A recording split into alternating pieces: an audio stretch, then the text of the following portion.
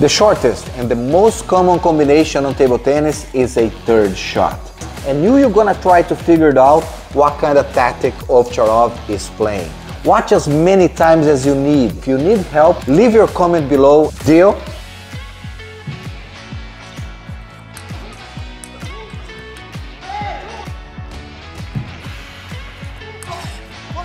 Did you see his tactic? Probably Ovtcharov's signature. What kind of spin is Ovtcharov doing?